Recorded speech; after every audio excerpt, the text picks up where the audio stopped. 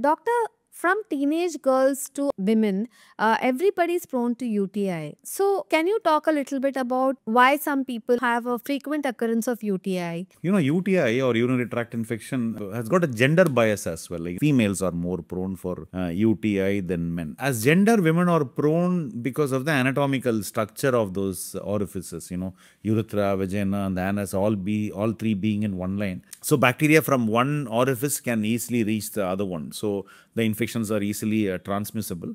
Also, the female urethra, in contrast to a male urethra, is extremely short. It's about 4 centimeters in length. So any bacteria from exterior can easily swim its way past the urethra and just get into the bladder and give an infection. It is not what they eat or what they do and so on. It is the anatomical nature of the female body that makes them more prone for urinary tract infection. That is how they are more prone for urinary tract infection. So it's a gender prone disease.